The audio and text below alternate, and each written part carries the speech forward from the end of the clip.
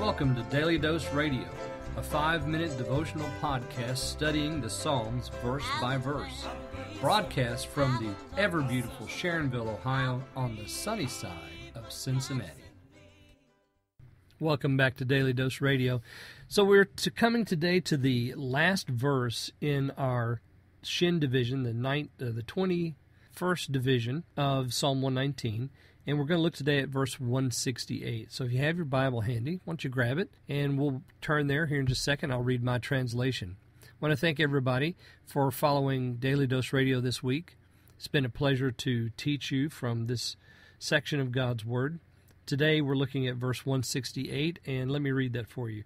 I have kept your precepts and your testimonies, for all my ways are before you. Now you can see the verse 168, how the very first part of that couplet matches nicely with what we had yesterday in 166 and 167. Let me read those 5 lines together. I have hoped for your salvation, and your commandment I have done. My soul keeps your testimonies and loves them very much. I have kept your precepts and your testimonies. You see, we have a repeat there too, actually, don't we? My soul keeps your testimonies. I have kept your testimonies there in 168. But there's something more here too. There's some devotional content here that is very, very striking. And it's that last line of the couplet. For all my ways are before you. Don't hide your ways, and don't try to get away with sin, because God sees all things. Happy is the man who can say to God, all my ways are before you. Remember Adam in the garden, how he tried to hide? How silly that was too, right? That he could hide from the God that made the trees. And he's hiding behind the trees, trying to escape God's notice as he walks in the garden in the cool of the day. How he made skirts out of the leaves of the trees to hide his nakedness, like that would protect him from God in some way, or perhaps protect him from himself. Of course, it doesn't do that. Masks only hide the grossest nature, but they don't ever really cover it up or heal it. Cain, when he killed his brother, what did he do? He tried to hide it in the ground, but God said, your brother's blood cries out to me from the ground. It had received the blood and now spoke. There are all kinds of examples of folks hiding things from God. Don't be one of those. Let me read to you what John Mason Neal said. He gives it a really good point here. He says, let's see, the bad faith of the hider, and I love that, don't you? The bad faith of the hider is complete, albeit there is no concealment with God.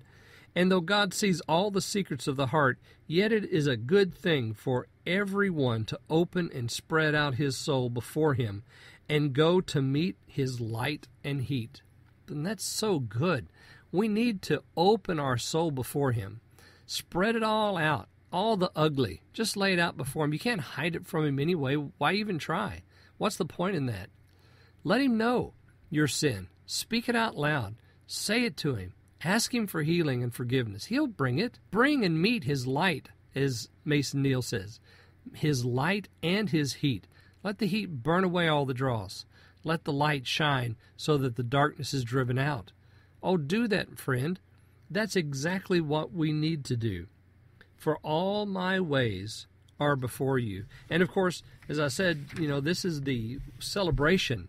We're celebrating the graduation. This is our graduation party, if you would. And so after the graduation party, this is our statement. This is one of the things that we've learned, that there's nothing hidden from his sight. The Word of God teaches us that very clearly. All my ways are before him. And I want my ways to be his ways, and I want to walk in his way, and I want to run in his way, and I don't want to stumble in his way, and I don't want there to be darkness in my way, nor snares in my way. All of that the psalmist in Psalm 119 has covered. Let the Word of God shine a light on it. And let me end you with this. Grant me with a happy nation in whose streets to find a station, there with Moses and Elias chanting endless alleluias. I hope you'll join me next week for the prayer of the graduate on Daily Dose Radio.